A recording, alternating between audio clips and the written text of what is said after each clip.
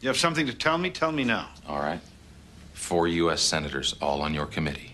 Balkin, Blake, Richards, and Markston. What about them?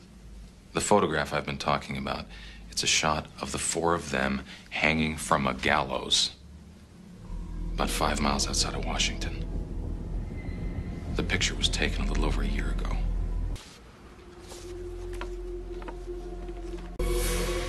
It's real, isn't it?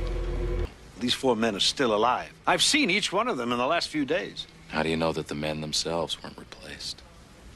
Now we're getting into the realm of science fiction, Mr. Vail. Might I remind you, I'm a United States Senator. It's not science fiction, and you wouldn't be talking to me right now if you thought it was. Your committee knows everything that goes on in the intelligence world. Only a fraction of that knowledge ever filters down to the public. What's your point?